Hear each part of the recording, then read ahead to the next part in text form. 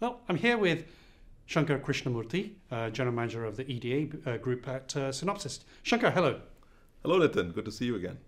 So we're going to go and talk a little bit about some of the trends in industry that are impacting some of the stuff you're doing in the EDA business and the hyper trends, I suppose, and the hyper convergence. So tell me a little bit about, start at the beginning. What's happening?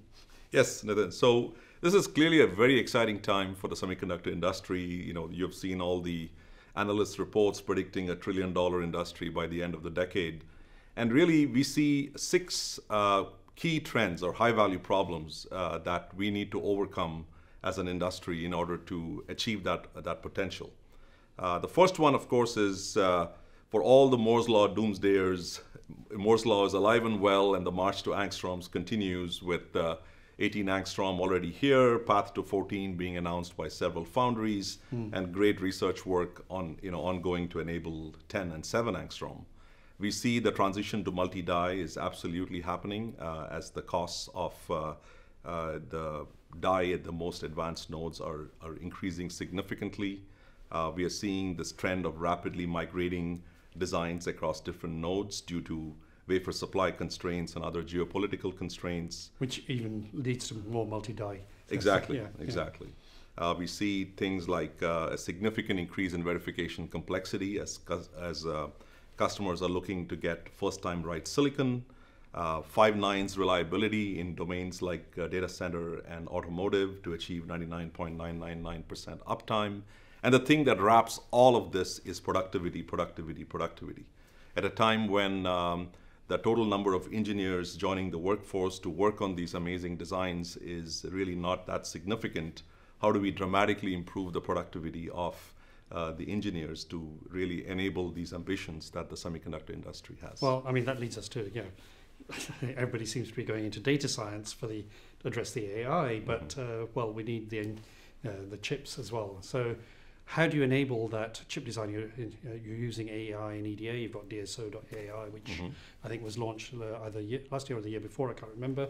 But tell us all about this AI and EDA and how it's going to enable that productivity, but also some specific examples of where that's happening. Yeah, absolutely, right. So I think first and foremost, Synopsys was the pioneer in applying AI to EDA. Back in 2020, we first introduced AI technology for design, which is our DSO.ai engine. And we have seen just tremendous progress with respect to the customers adopting AI to improve their designs, both from an engineering productivity perspective, but also to improve the power, improve the performance utilization. Oh, you can get a lot of optimization. That's right. Using that iteration. Well, it's iteration, but then AI using that. Exactly. Because, fundamentally, what AI is doing is it's enabling the rapid exploration of a parameter space and doing it very intelligently. So if I am an up-and-coming engineer at a large semiconductor company, AI becomes this amazing assistant, which is enabling me to get expert quality results without necessarily understanding all the complexities of the tools. So what we have seen is we have rapidly gone from milestone to milestone. The first AI-enabled tape-out was done with the Synopsys DSO.ai. We just crossed 240 tape-outs with our DSO.ai technology at pretty much all the top semiconductor companies, and many of them you've covered yourself, companies like ST and Microsoft and NVIDIA and many, many others. But we saw that an opportunity here on AI, not just for design, but why not apply AI to the entire EDA stack? Okay. So if you look at the full EDA stack from design to verification to analog design to test, manufacturing, AI can have a similar disruptive effect on all these different steps. And so Synopsys.ai is something we introduced earlier this year at SNUG, where we essentially broadened our approach to AI across the full EDA software stack, impacting verification in a very profound way by enabling coverage closure in a significantly reduced time, impacting test in a profound way by reducing pattern counts, which is one of the key metrics of test, and impacting analog design in a significant way by automating the migration of analog circuits from node to node. So it's really, from our perspective, a very profound technology that is going to impact the entire EDA end-to-end stack. And so our approach is really something which is both deep in terms of developing that AI technology that produces good results, as well as broad in terms of applying it across all the elements. So 240 tape outs, I mean, is there any sort of, what's the flow? Yeah, say, take an example from that. What's the flow? How is somebody going to do something really fast? I mean, how quickly can they get it through, what you're doing? I mean, there's so many things like productivity, there's efficiency, there's power, performance. Give us one or two examples. Yeah, so typically the way customers start off with DSO.ai is nobody believes that AI is going to beat an engineer. Well, that's why I'm asking. So that's almost always where we start. And so they generally give us their most complex design, saying, look, I've tuned this. This is the best PPA I could get. Show me what your AI can do on this.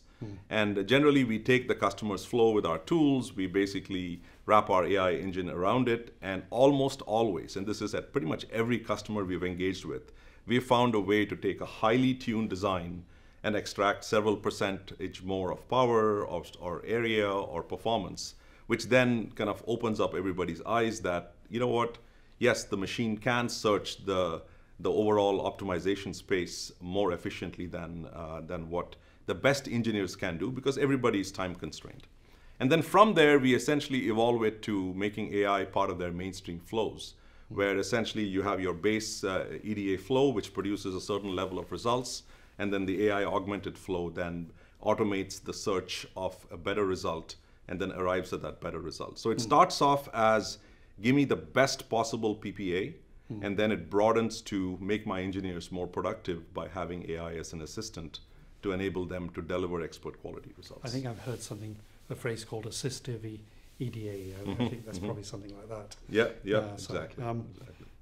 So one of the things I think you talked about was helping them to get more productivity, etc. But are there any sort of areas where you think they might have challenges? Because, I mean, for example, so let's move on to another area. So I think there are challenges, but when the customer accesses, you talked a little bit a couple of years ago about EDA in the cloud and access to that. Is this kind of capability available via the cloud, or is it still that sort of license seat model which people have to buy the license to? Yeah, actually, so we are enabling our AI technologies through the cloud as well, because as you know, AI and compute go hand in hand, right? I mean, because you do need a lot more compute in order to explore that solution space efficiently.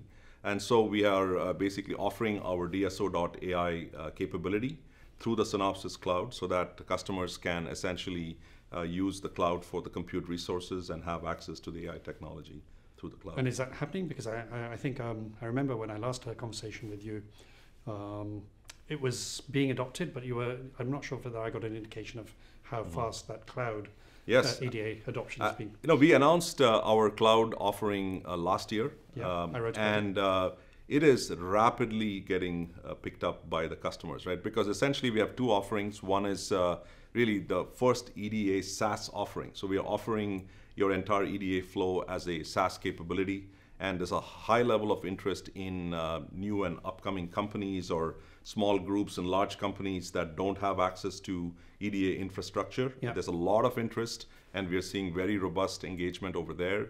And then there's the second offering, which is the bring your own cloud, where you have a large on-prem presence. The cloud is a way for you to burst, to accelerate a characterization job or accelerate physical verification jobs. And that model is also very robust right now in terms of how customers are bringing cloud into their on-prem environments to accelerate workflows. And is that the way things will go, you think, in the future? Yeah, I think it's going to be really split this way. I think pretty much every new startup, I predict, is going to be born in the cloud and stay on the cloud. Okay. And so that's really what we are seeing. Well, that's what we saw with the dot-com boom. That's right. Now it's in the chip boom, I guess. Exactly, because as you know, in software, right, there's no software startup that does not just born in the cloud and stays in the cloud. Yeah. And there's no reason why chips won't go in the same direction, especially now that Synopsys provides the whole EDA flow as a SaaS capability.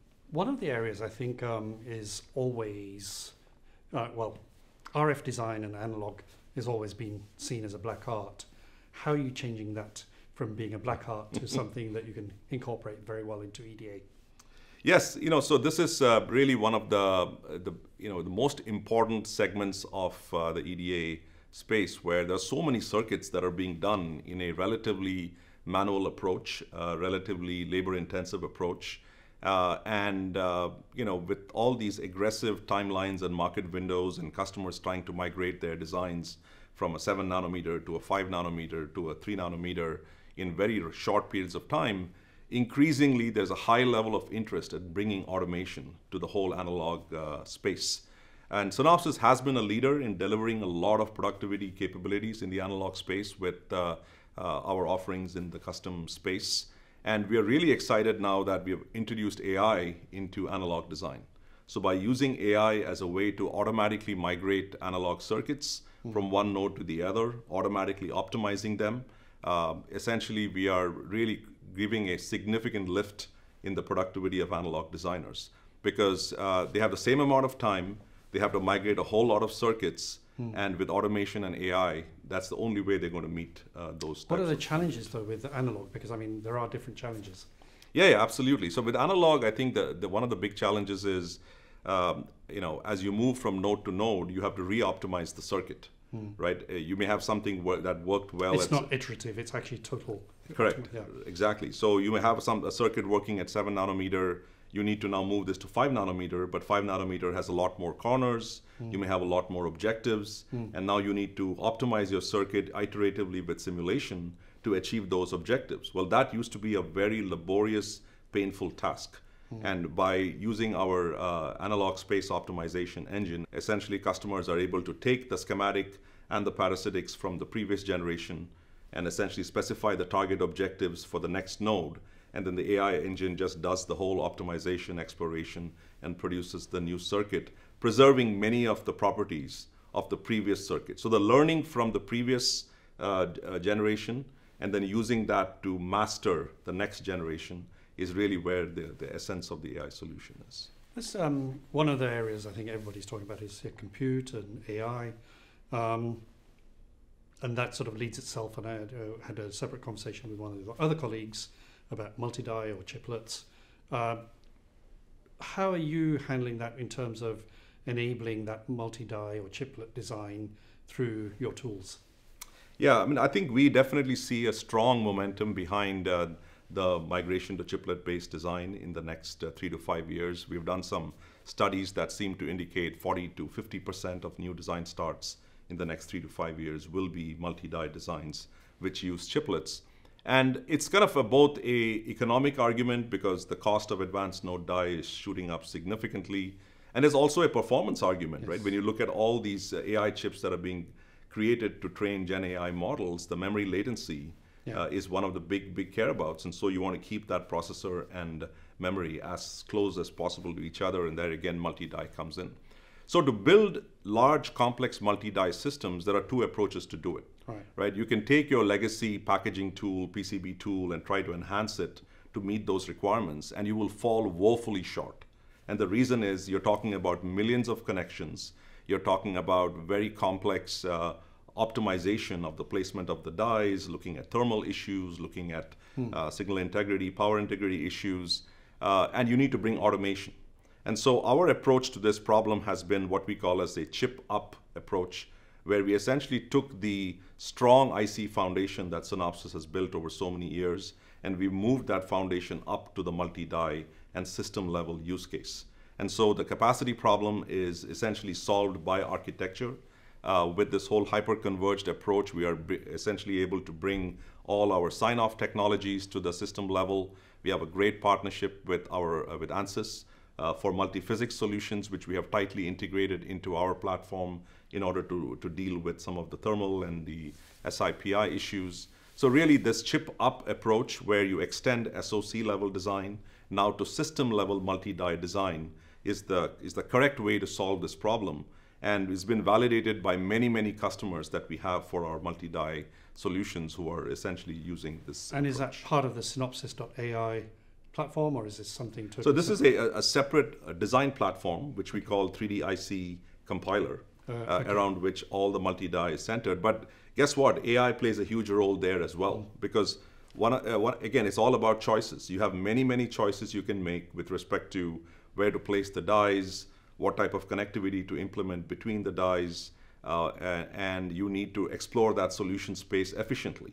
And there again, our AI engine is used to do that exploration. I guess the connectivity between stacks, between die, is going to be a big challenge. I know you briefly addressed it, but what are the challenges with that die-to-die connectivity?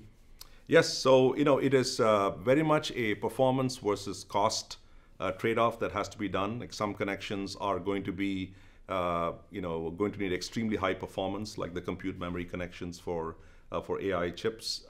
Some connections are going to be very cost sensitive, where you really can't burn up all your silicon making those connections with silicon interposers, and you may need to move to organic interposers to manage the cost.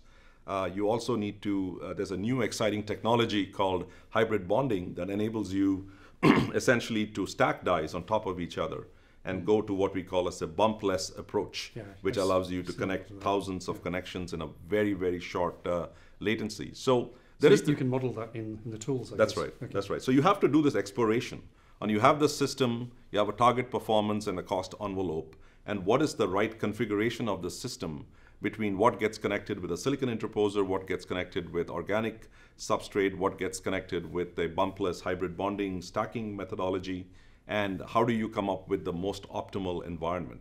That's really where a platform like what we are talking about, which is 3DIC compiler, enables you to do those trade-offs and do that analysis and arrive at the best implementation for your system. Okay, I know you probably can't say much about future, but everybody's talking about EDA and AI and EDA now, and how far can you go? What's next for, or can you tease us about anything that's coming up? Yeah, sure. I mean, I'm just so excited about the directions that are possible here, right? So one is we are, of course, continuing to improve our core AI technology. So we are already in the second generation of the DSO technology, where we are able to produce even better results and also reduce the total compute required for AI. The other part of it is the breadth. When we talked about AI for design and verification and test and analog, there are some exciting developments on AI for manufacturing in terms of building litho models more efficiently, AI for the timing and power ECO process. That we will be talking about shortly. So there's a expansion to many other domains of EDA. And then the next one is that we are in the sunrise phase of Gen AI. And Gen AI with large language models is an exciting opportunity to essentially weave that into the whole EDA stack as well. And we have several explorations. So just like we led with the AI, an application of AI, we expect to lead with Gen AI as well. So you can sort of say, can you do this simulation for me using these parameters, and it'll do it? Yeah, so essentially there's some exciting capabilities in Gen AI called agents, which enable you to essentially construct very complex workflows using Gen AI. Of course, Gen AI will impact every EDA user because your documentation and your tool support, it will be served by a Gen AI bot, very similar to ChatGPT. It would, there's an immediate application there. And then building on that, I mean, Gen AI has tremendous opportunities to build EDA collateral, building RTL, building constraints, building UPF for power design, right? So there's a lot of opportunities there as well. So I think we are in the sunrise phase, a lot of explorations going on. And again, the underlying theme is productivity, productivity, productivity. How do we enable a small specialized workforce that's not growing too fast to be able to do a lot more designs with high level of automation and AI. A new sunrise in EDA. Exactly. Well, Shankar, thank you very much. Thank you, Nitin. Thank you for the opportunity.